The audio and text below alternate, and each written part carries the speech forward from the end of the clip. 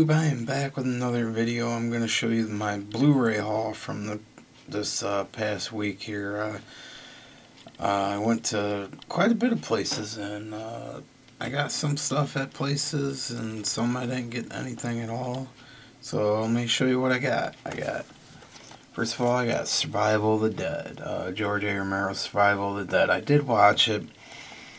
I do not think this one is that great. It's okay, but it's definitely one of the weaker ones for sure, and I find that kind of weird because Romero himself kind of said this is one of his favorite of the new trilogy anyway, the newer trilogy that he did. And I watched it and I can't really get into this one, you know. He said he likes Day of the Dead, which is my favorite too of the original trilogy. Day of the Dead is his best one in my opinion, but Survival of the Dead, can't really get into this one. It's okay. There is a lot of good special features on this I should just check out for the hell of it, just to watch them. Not bad. I got it for $7 at the Exchange. That's where I went, and I went in Sandusky, and I got this at the Exchange. $7 ain't bad, because it's probably going for a little bit more on eBay, even used, so not bad. And then also from the Exchange I got Motel Hell. And with the slip case too, slip cover here. Scream Factory's Motel Hell. I didn't have this one, and I can't say I'm the biggest fan of this movie, but it's definitely worth a watch. And it's got some good special features on the back here. Slip cases and this. I did pay $17 for it, which is probably about what, you know, new it probably goes for $20. Used ain't bad, and I figure what the hell, support, you know, you kind of my somewhat local place around here. That was nice. And that's what I got at the Exchange on last Sunday. And then I went to the mall and the Best Buy there. Didn't really see anything, didn't pick up anything else. And then on Tuesday, it was new release Tuesday, so I went to Best Buy, didn't find anything there really. It was kind of overpriced, and I noticed Target had in their cartwheel had 15% off a couple of movies that I did want, and one of them is Manchester by the Sea. I did watch this. I did find it to be really good and sad for sure. Can't say I can't say I got emotional, but I did find it to be very sad and it was very good. Yeah, it was definitely pretty good, and it definitely sad.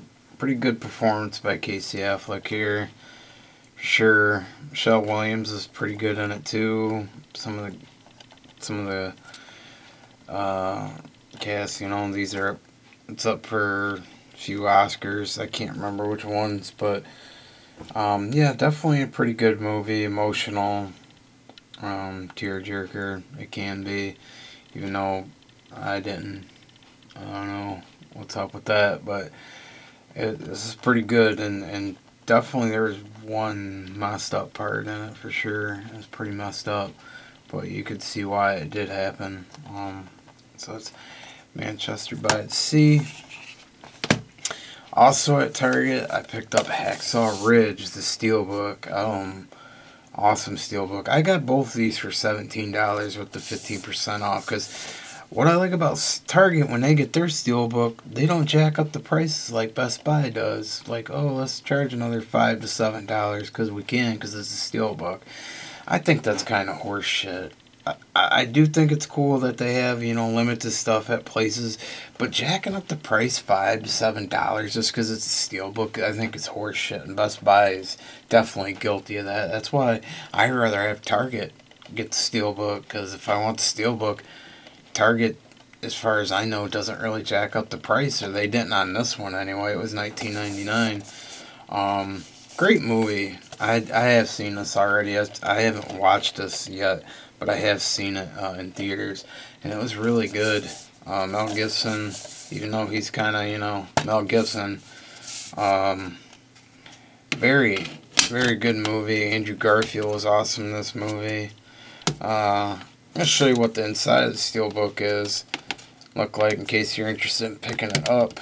You can find it at Target still. Very cool inside. Very cool. Looks very nice. The back of it and the front. Very nice steelbook. It was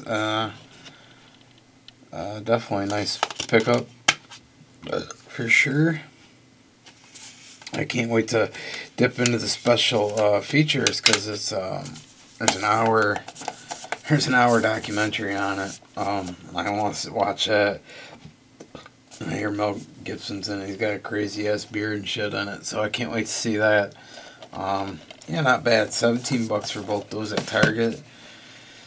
And then Wednesday I came home and I got Still Alice. This was a I got this free for having 5 Sony movies, and I haven't watched this yet, but I do want to watch this. Maybe I'll check it out tomorrow or whatever.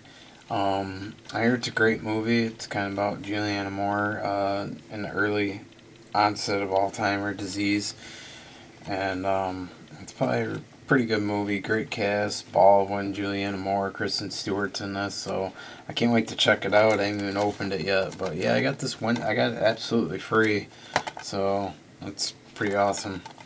Don't get too much stuff absolutely free, even ship free, so that's awesome. Then Thursday, me and Brandon hung out. And stuff. We went to Best Buy. We went to Replay. Didn't really find anything that I could really get into or really wanted to.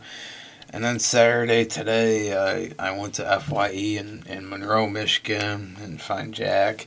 And then I went to the other Replay. There's 2 Replays in my area. I went to the other Replay, and I did pick up a couple things. I got 999 for $5, and it came with the digital copy, which I already use, and so that's really cool. This is probably a mediocre kind of movie, but I do want to check it out. Hell, it was only $5. You know, Casey Affleck's in it, and Aaron Paul, and Norman Reedus, so I think it's worth $5 at least to check out. I mean, it can't be. I don't think it can be that bad. Woody Harrelson's also on this too. So I got this for $5, and I don't think he can beat that. And I did get one more at Replayer. I got a double feature, 1408 and The Mist, both Stephen King stories. I have seen both these. Both are really great movies. I like The Mist better. It's kind of dark, even darker than I think what 1408 is. But yeah, I can't wait to check these out again because it's been a little while since I've seen both these. So good pickup. Got this for $7. Not bad. A real good double feature, I believe, for $7. Used even. So good. I think that's a good pickup for sure. I also crossed over 700 Blu-rays. That's awesome. I can't believe I have that many. I continue to get more and more, you know. It'll be weird because, you know, maybe in a year's time I'll probably finally upgrade to 4K, so we'll see where that kind of goes. But that's all the Blu-rays I got. Thanks for watching. Subscribe if you like my videos. Alright, well, I'll see you later.